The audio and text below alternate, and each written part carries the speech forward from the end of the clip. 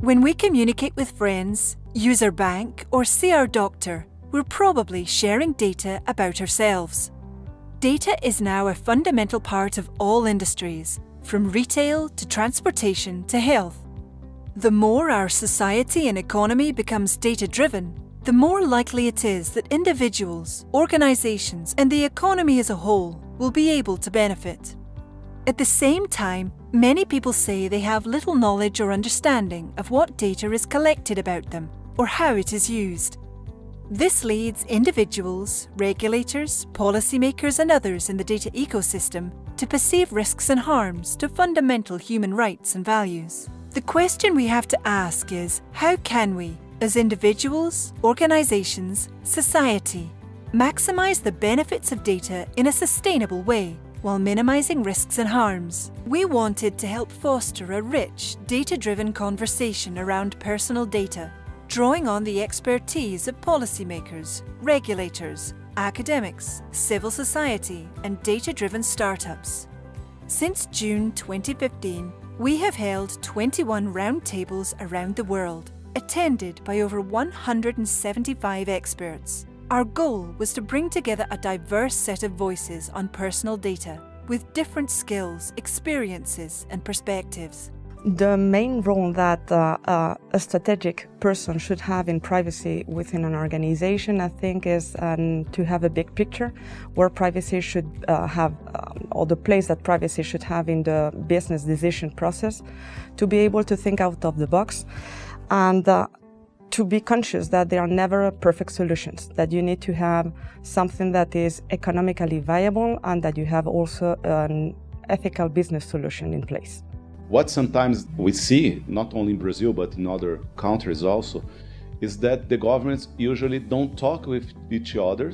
What we consider the right approach for data protection is to sit together different bodies in the government, discuss this kind of matter with the society and not only one part of the society, because you have to listen to different actors that we have that's related to these data protection issues.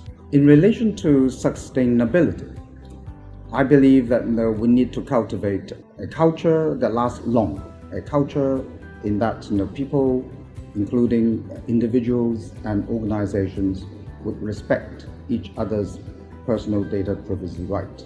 And this is something that I believe that will ultimately be the solution to the apparent conflict between privacy protection and the advancement of innovation or economic growth. Values-based, to me, as the basis for a regulatory structure in how to deal with any issue, and in this case privacy, is another way of saying a cultural norming, a standardization of people that all agree this is sort of the baseline values that we're going to assume. In a low trust environment, people don't want to do business with each other. The costs of doing business rise and less business gets done. In a high trust environment, and especially relating to personal data, people are prepared to share more information and more value can come from that. Data supply chain, it's a chain.